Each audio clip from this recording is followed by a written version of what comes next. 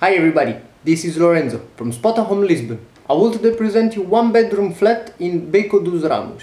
We are in the area of Alfama, which basically is the most historical area of the city of Lisbon. So let's have a look. I'm starting from the living room. As you can see, the living room is equipped with big couch.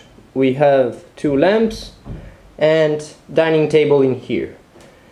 The opposite overview of the living room would be like this.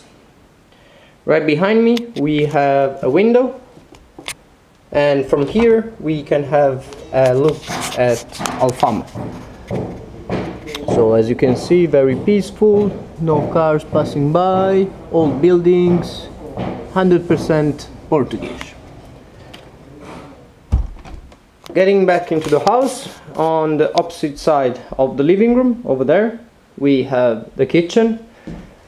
Kitchen is not too big, but there's everything you might need. So for example, we have fridge, oven, hob, we have kettle, toaster, microwave, washing machine, we have sink, coffee machine, and on top of that there's everything you might need. For example, in this cabinet here we have some pots and pans.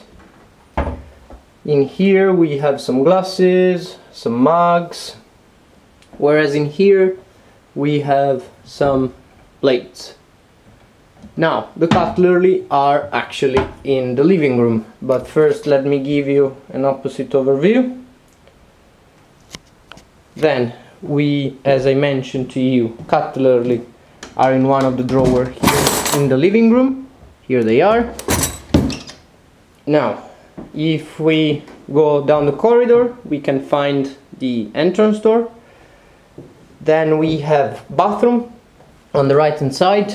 Bathroom is not too big, but still enough space for sink, toilet, and behind the door we have a shower. Then if we go back into the corridor and we turn right, we get to the bedroom. Bedroom is a very nice one.